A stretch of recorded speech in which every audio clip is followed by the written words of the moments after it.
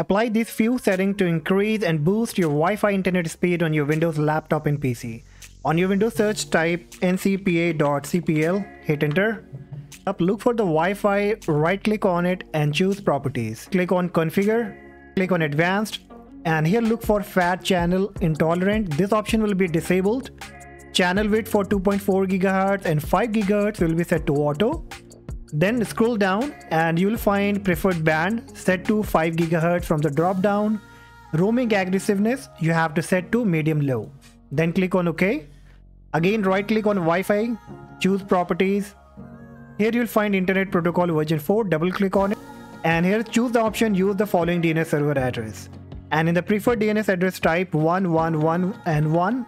And in the alternate type 100 and 1. Then click on OK.